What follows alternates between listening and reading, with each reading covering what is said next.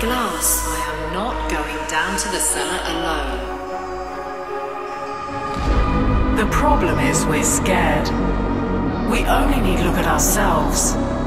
We live with the nightmare that at any moment, everything we have could disappear. With the terror that the train we're on might derail. We're scared of bombs going off, of losing an arm, an eye, a finger, a tooth, a parent, a slip of paper. A slip of paper where we'd written something really important.